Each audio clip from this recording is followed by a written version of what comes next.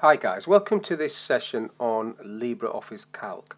In this module I want to have a look at how to do a simple Vlookup and a Hlookup. So first of all, a Vlookup. This is a small table I've got here which I've named product code. This yellow cell is called input code, and then in the two black cells there is a Vlookup looking at that. So what I'm going to do is just delete these two off and redo them. So you start off with equals Vlookup, open the bracket, and now it wants the search criteria. The search criteria is this cell. You could put the actual search criteria in the formula itself up here, but I'm just going to click on that cell.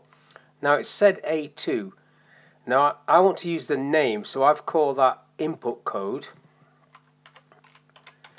Input, get rid of the A. So input code, comma. Now it wants to know what the table's called.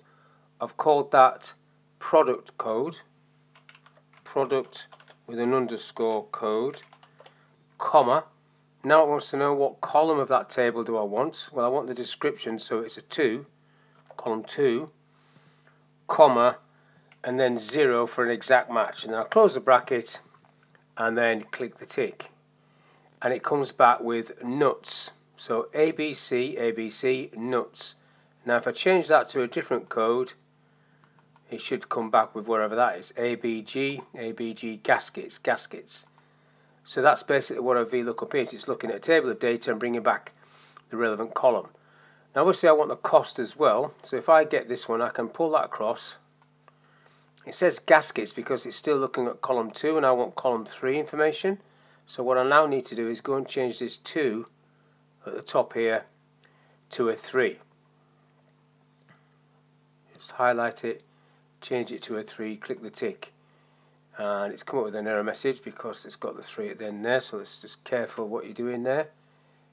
Get in there and change that to a 3, tick, and then it comes up with a 1.5.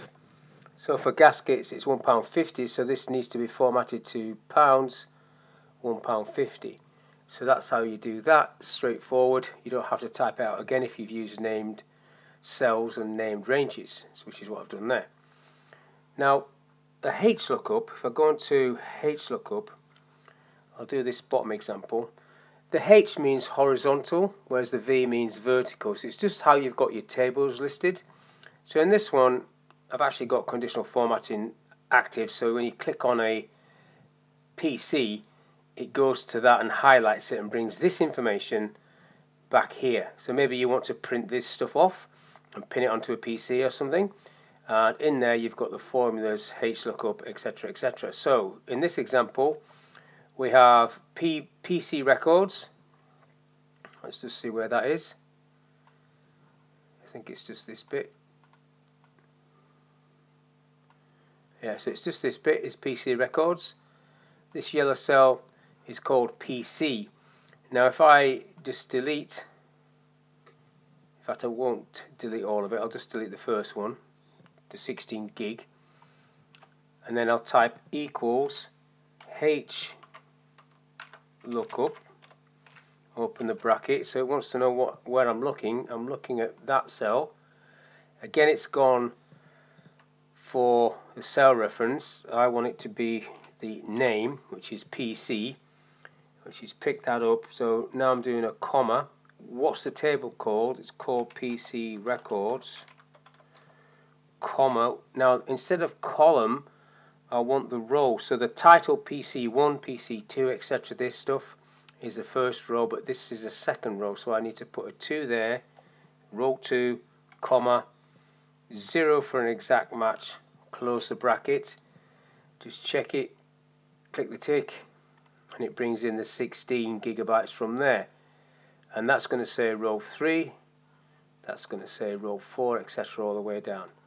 So you can see how that works. So by using Hlookup and Vlookup, you're basically bringing information into an area of the screen that you can maybe print off or you just want to see, and you've got all the stuff there. If I look at this a second VLOOKUP. Let's have a look at this one, VLOOKUP example 2. If I put a code in there, it fills everything in. So let me just get rid of this comment box. Now there's nothing showing in this space here until I select a code, and then it fills it in, and then when you put the figures in, it will work out the invoice for you.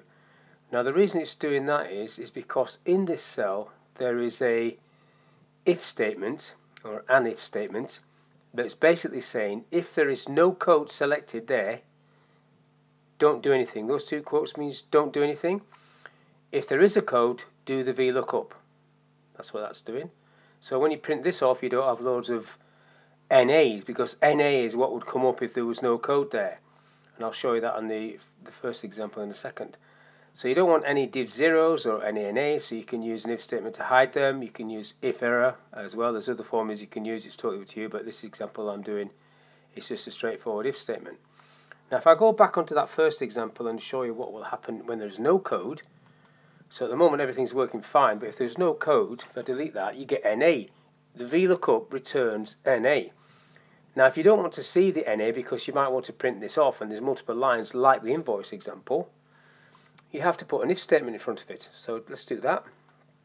So remember, an if statement's got three parts: a test, a comma, what to do if the test is true, then another comma, what to do if the test is false. So let's do that. If, open bracket. So if input code, that's what I've called it, equals 0, 0 not O, comma, quote quote means do nothing, comma, otherwise do the whole VLOOKUP. And then at the end you've got to close the if statement. Tick goes blank. Pull that across like we did before. That'll go blank, but you need to change that to a 3.